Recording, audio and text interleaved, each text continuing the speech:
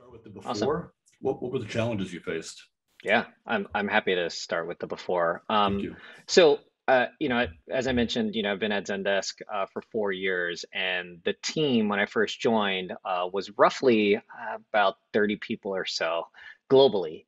By the time we started implementing Gainsight, we're over 100 employees globally. Wow. So in that time, a lot of the regions sort of took the processes and our methodology in sort of like their own to fit their own like customers, their own region, what the customers saw value. And so by the time we started getting into the implementation and started talking about it, the before looked like a lot of different processes that had the same sort of like idea, but very different outcomes, different processes, different templates.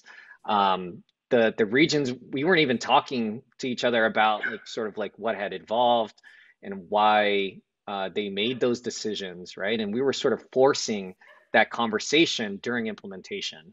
I think that was the biggest thing for us. What I took away from it was that we finally were opening and having those conversations as a global success team about what do we want to carry forward? What is the future of customer success, and what do we want to drive in the methodology, like as we become a more modern like customer success org. Now, those conversations are still happening. Like it's not done, right? Just like, you build a house, like there's still other things to take care of.